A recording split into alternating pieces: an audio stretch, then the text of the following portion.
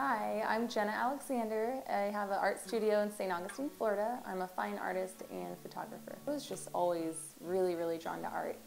And then in high school, I was applying for colleges and I had a lot of voices in my life telling me, I don't know, maybe you should pursue something else, just looking out for me, like, it's kind of rough out there being an artist. Get used to saying, would you like fries with that?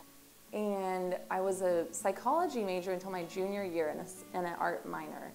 And then my art professor was like, why are you not doing art full time? Like, why is this just your minor? And he asked me, like, why are you a psych major? And I didn't have an answer. So I decided then and there to change my major to art, and I graduated with a BA in art and fine art focused in painting.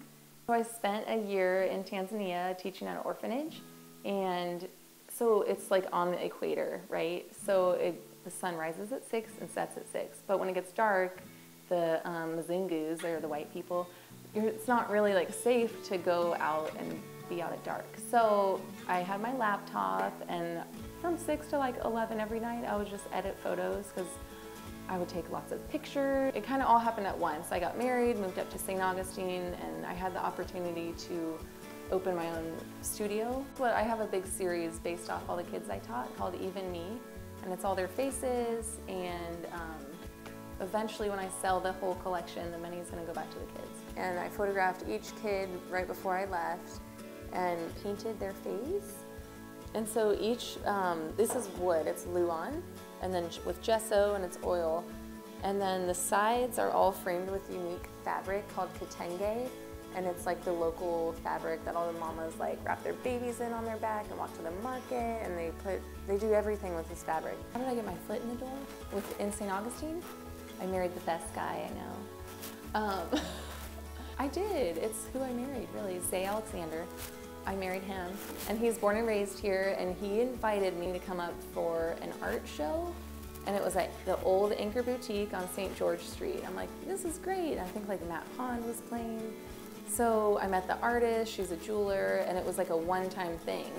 And then when he proposed, I decided to get my jewelry done from her. So after I moved up here and Zay and I got married, she called me out of the blue, and she asked me to be her partner. And I was like, yeah, sure, like, why not? My husband said, like, the total rent for the whole year is like $7,500, and if that's all we lose, like, that's not that big of a deal. So that's what he said. He put it in that, like, worst case scenario. I was like, okay.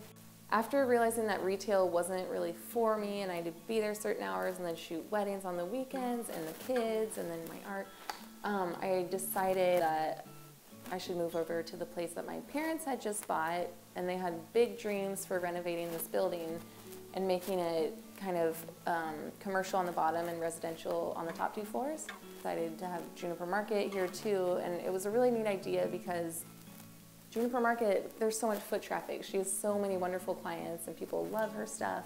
And then my studio is set up with huge windows. You can always see what I'm doing. Sometimes I feel like I'm on like an exhibit. I feel like I'm like an animal at the zoo because people will walk in and just kind of look and I'll wave. Art in front of people is kind of intimidating because they're seeing the middle stages, they're walking in at the middle stage or the beginning, and who knows what judgments they might have, and they might not ever come back to see the final thing. But sometimes I have these really cute kids come up and they put their face on the glass and their eyes are huge and they're so excited that they're watching a real life painter, and it makes me feel good because I'm like, yeah, you can do this too.